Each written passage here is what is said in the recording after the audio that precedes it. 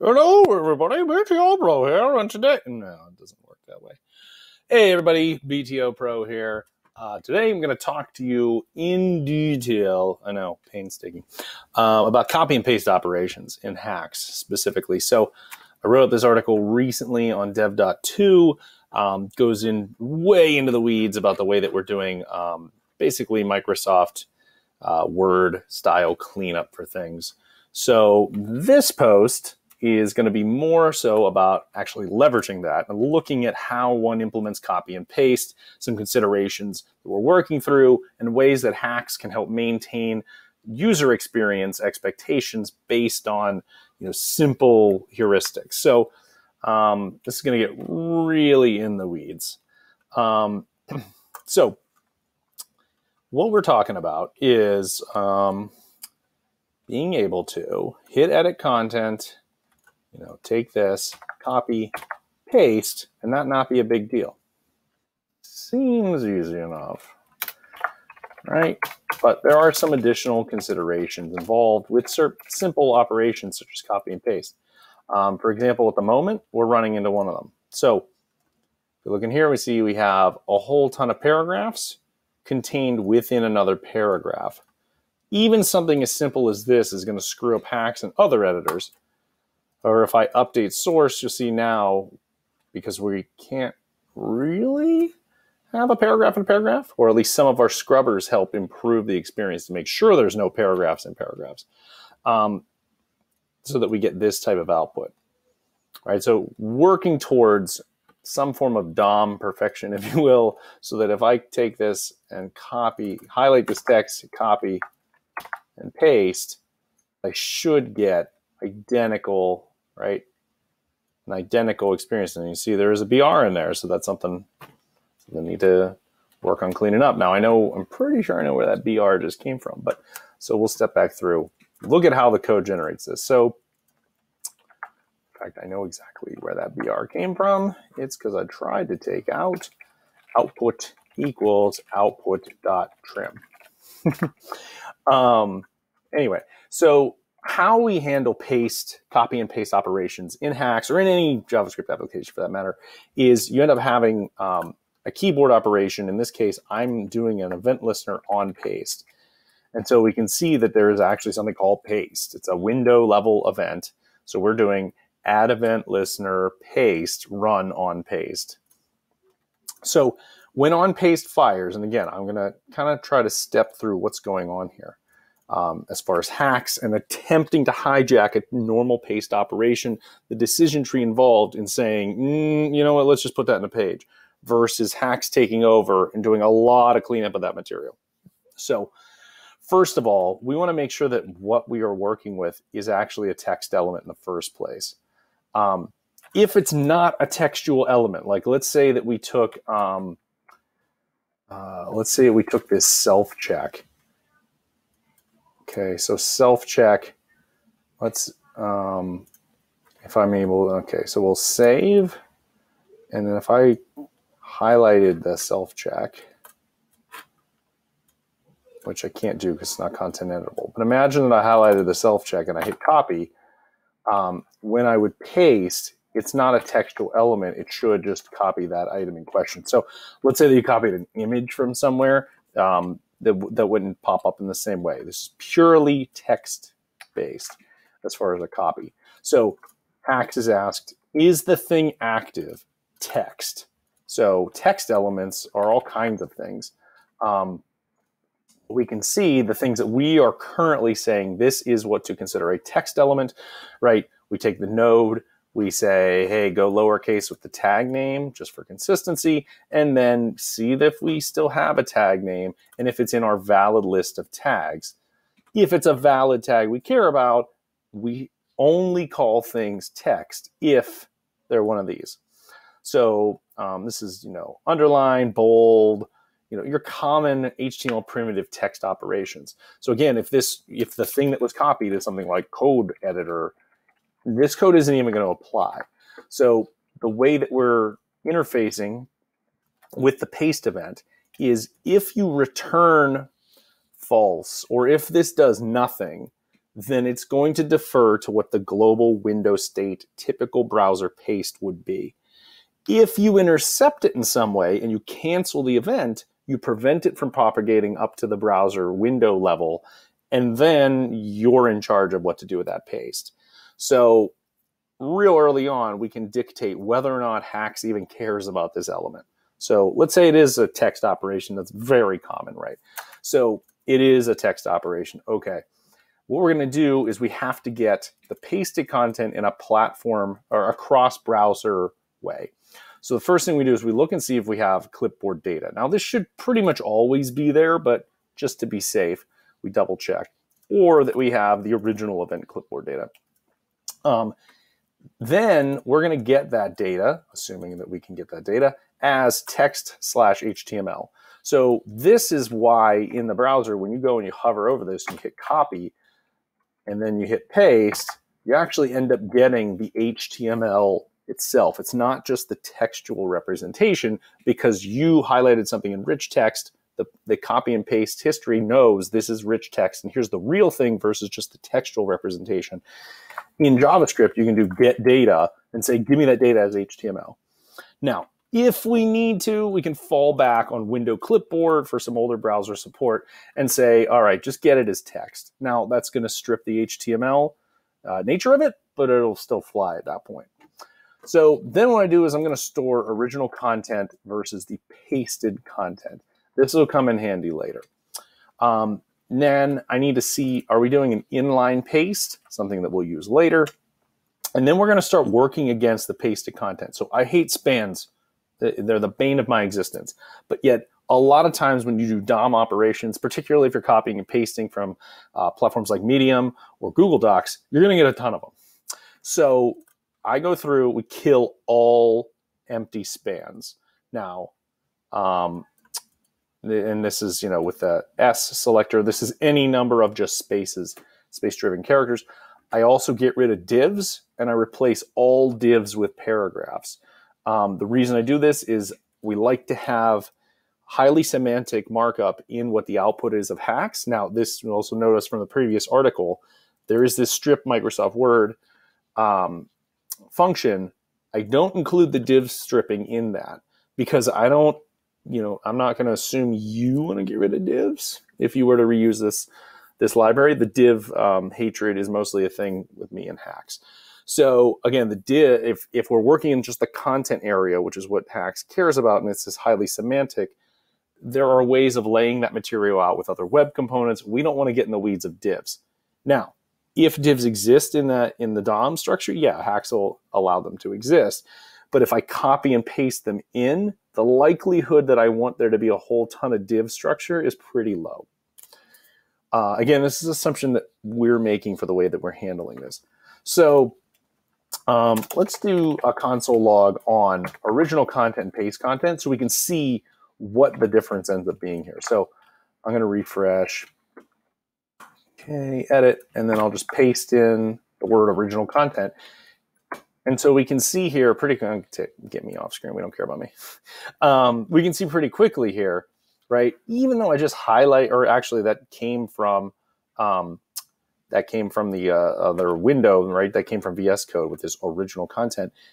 It came across with more than just original content, right? So I'm using Ubuntu, in the case at least of Ubuntu working with VS Code, doing a copy operation. I got a meta tag, and I got a div and a span, all to just give me the word original content. And so we can see here that based on just this little amount of cleanup that's involved here, right?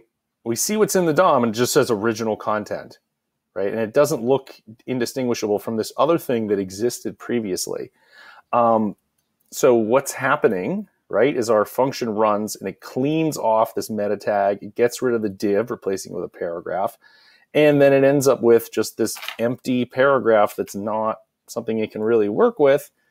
That gets sanitized out in the next level that we work through. So you can see here, we do have original content. Now that's what you would expect. You would expect to just paste in the word original content.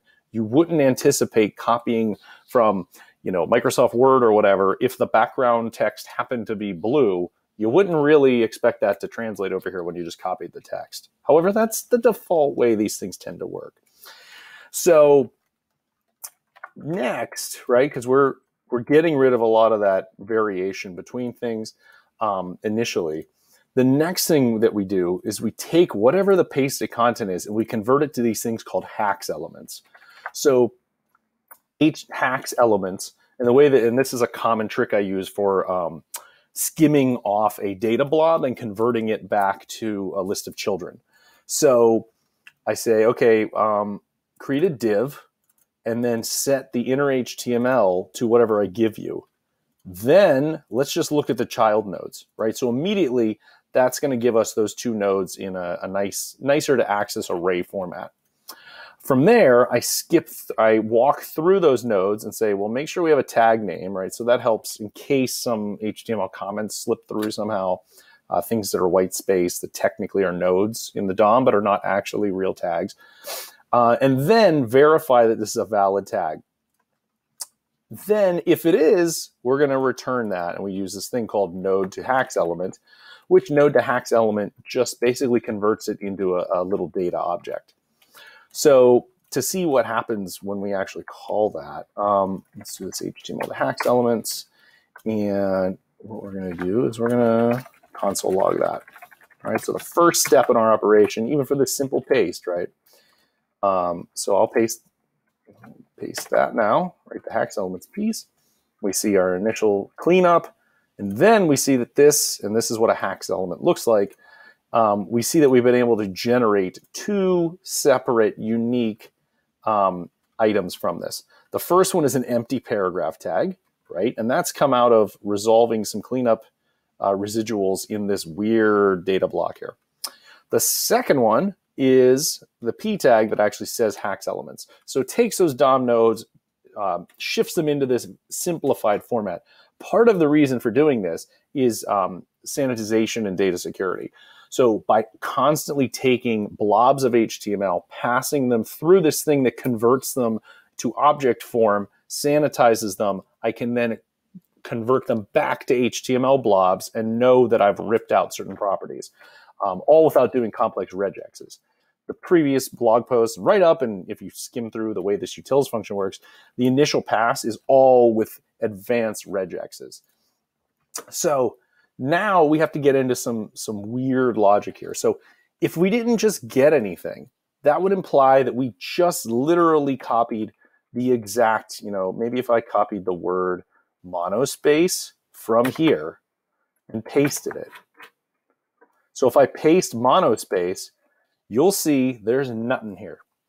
And so if it doesn't find any elements, right, that means it was just a textual paste. It's not an object or a rich HTML paste, but just pure text, like literally this word, no weird wrapper stuff attempting to insinuate it's something different.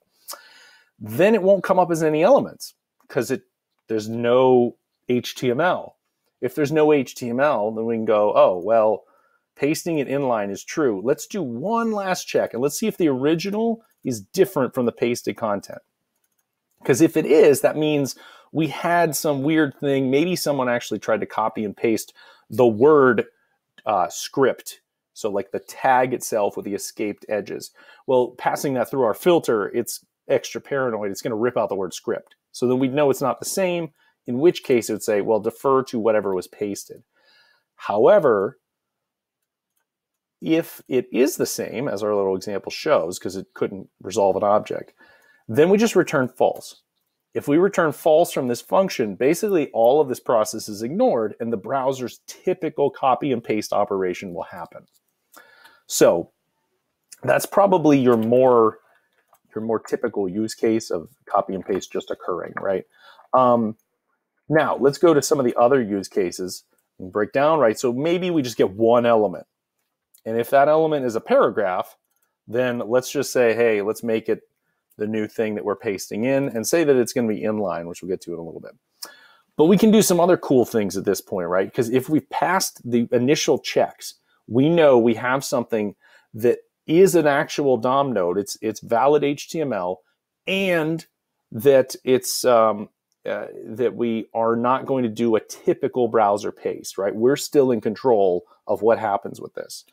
So one of those things, and I just added this recently as I was doing some cleanup in this area, is to skip on links and their inclusion in things. So if I was to, for example, post a link to something, so if I was to just, I went in another window and let's say I pasted this, which goes to a test lecture. So if I said, oh, you know what, I really want to embed that, and I copied the URL and came over here and hit paste, it wouldn't do the thing that I was planning on demonstrating. That would be phenomenal if it just didn't do that.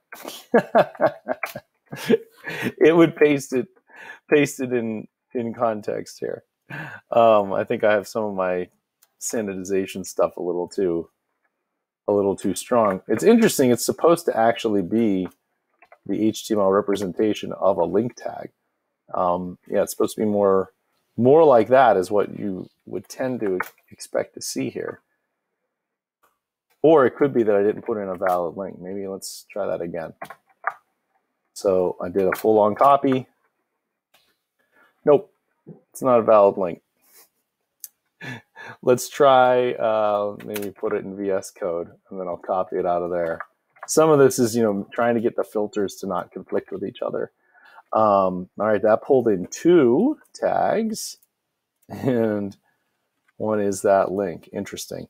Let's go to that dev.to post, and let's try it this way. Edit. Whoop. Not edit profile. We're going to edit this post, and we're going to take some text, and we're going to say stuff. All right, so we would make an example link. I'm just trying to get this to demonstrate what it is that I was planning to showcase with this. Hey, there we go. So I have to figure out what in the filters generated that other thing to occur, but what we can see when I paste this in, now I took a rich text link, right? And I copy and pasted it, and what I end up getting is just a single tag. In this case, it's a link tag with content of stuff. So this is, you can see part of how we're able to take this, make decisions, and do some sanitizing, which is cool. But what I did then is I said, okay, so I have that link to content. It's not a paragraph. I do have one HAX element.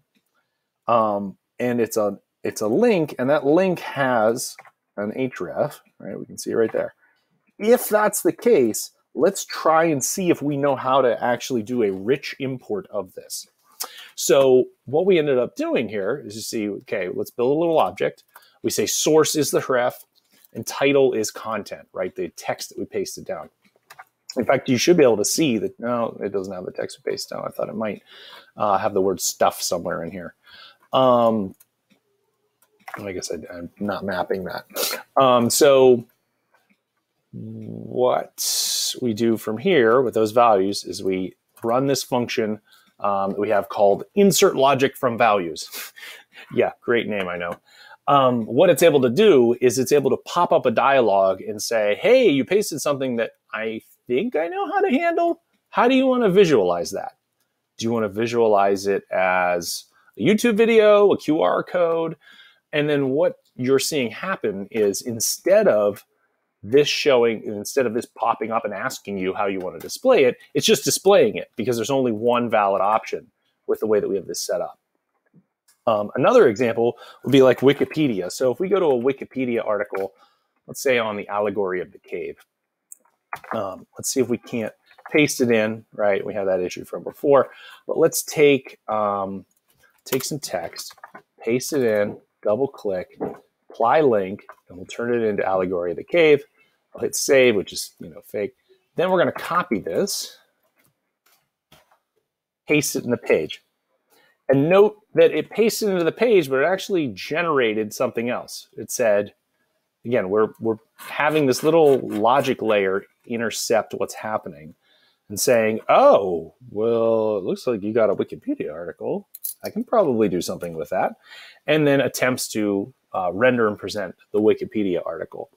Now, we do have another way, even internal to this to handle this. I could say Wikipedia article and drop it on the page, and then I could actually tell it, well, it's the allegory of the cave, and we get it the way that we want. So there's definitely some room for improvement in the specific area, right? Instead of a silly iframe link to the material, it could be nicer to just say like, oh, well, we actually know how to render Wikipedia articles.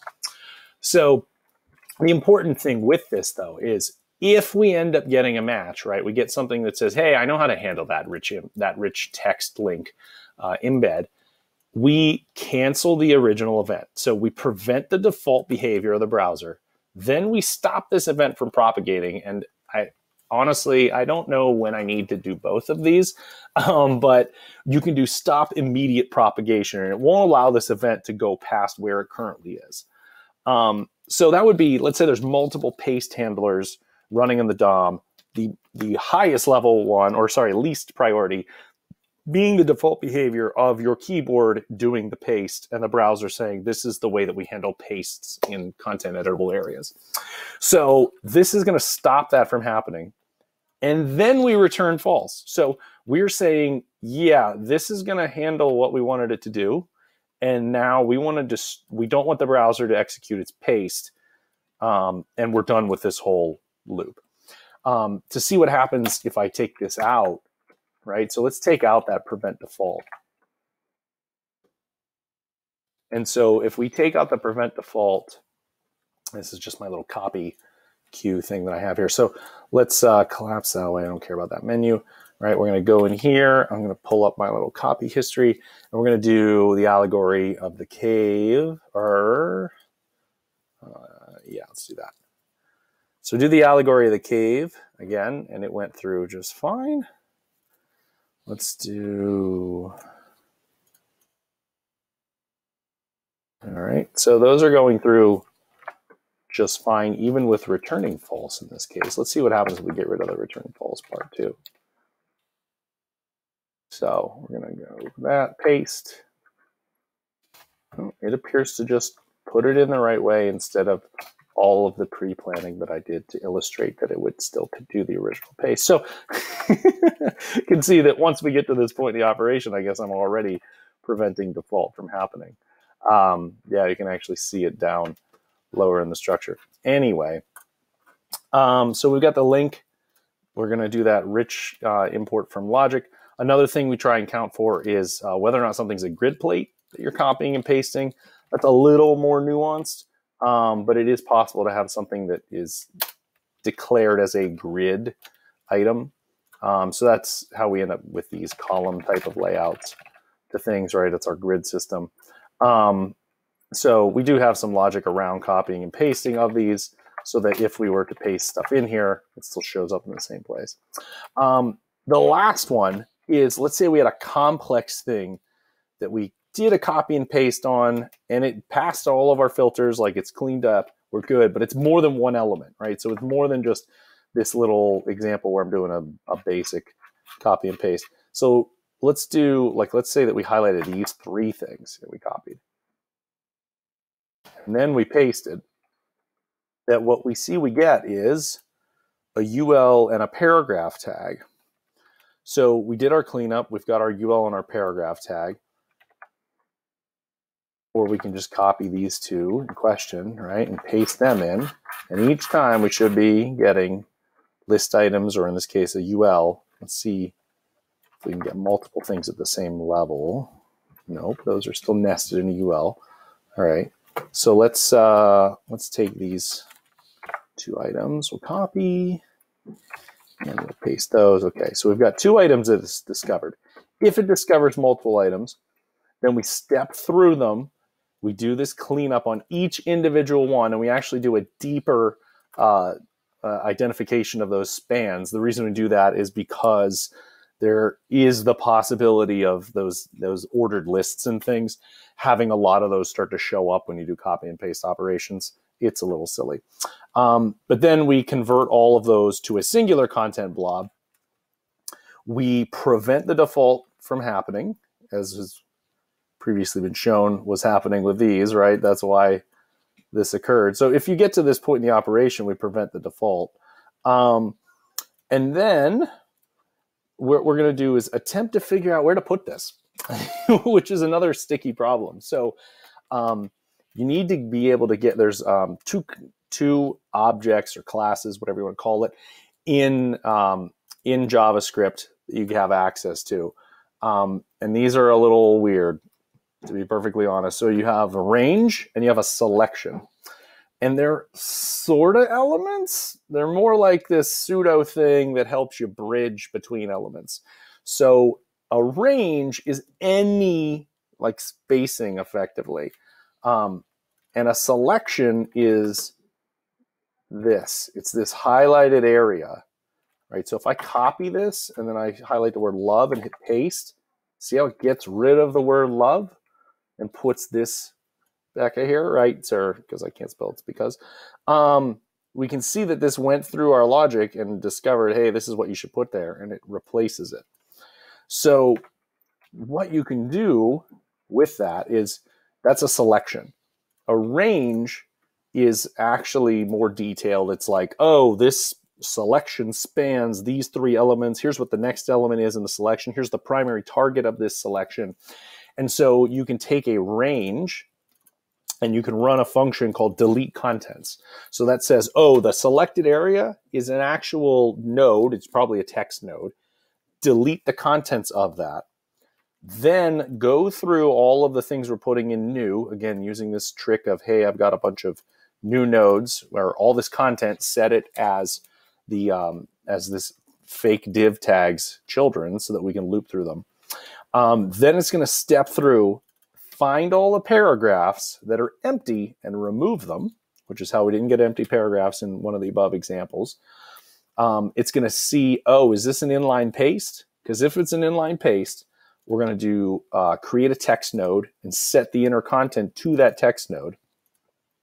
Then in a range, which is, again, it's that selected area, we're saying, hey, it's these letters. You can take that range and say, okay, well, I just made a new text node. So I cleared out your material, but I still have the range in question in the DOM, even if it's just where the cursor is. Then insert this text node there, which gets it to reposition itself. Then there's another function I have here called position cursor in node. And position cursor in node is a minor abstraction that says position the context menu on whatever we're currently working on, just for consistency's sake. Create a range, because you can generate your own. It doesn't have to actually be what the user has selected. This is the way that you can force selection of text in certain scenarios. Then set the start of that range, like where the cursor starts, to this position, and then collapse it, which implies that you just have the singular line as opposed to even like a white space selected. The reason I put myself on camera is so you could see me doing the white space selected. I know it was a really helpful visual. Then we remove all ranges and we add our range in, so that way if anything else was selected, we get rid of that. Then we target and do our specific selection. You can see how incredibly mundane and painful this stuff has been to put in place. Then so what we're doing is we're inserting even that little text snippet into the page, removing the previous text, and then we're positioning the cursor in the right place. So the context for this very specific type of a thing would be, if I was in here and I highlighted this, I hit copy, and then I pasted right there, we could correctly target and put that in position. Note that it just pasted it literally there and got rid of that other section, even though what I pasted or copied from was a pretty complex object. Now, it doesn't seem like it was a complex object, but as we showed before, right, even if I just copy insert node right there, it's doing a pretty complicated insert of a paragraph to actually do an additional check on that, unfortunately, because it's coming up as 2 items. So lastly in this, if we got all the way here, which means we just copy and paste a bunch of items, then we're going to loop through and we're going to insert them into the DOM. This is a little weird, and this is a common operation. There's an insert before function, but there isn't a insert after function. the assumption in JavaScript with working with objects in this way and inserting them in the DOM is that you'll just do an append child. An append child will throw it as the last thing in whatever that element is. So what we end up doing is, and you can see the way you can step through this, what a range looks like. So we say, okay, loop through an array. If we have a common ancestor container, which in a range, right? A range is just that little highlighting a singular thing. It's saying, hey, if we just start doing, if the element above us that contains us is the same element, because you could do a range across a whole bunch of stuff, right? So if it's just like the word parent, well, then this thing above it would be the node in question. If we have one of those, and then we have the parent node of that, because the thing that you've selected is just text. So if we have the parent node of that text, that's going to position us when we do a highlight. It's going to say, oh, the parent node is this whole item, because the textual node is just this area right here.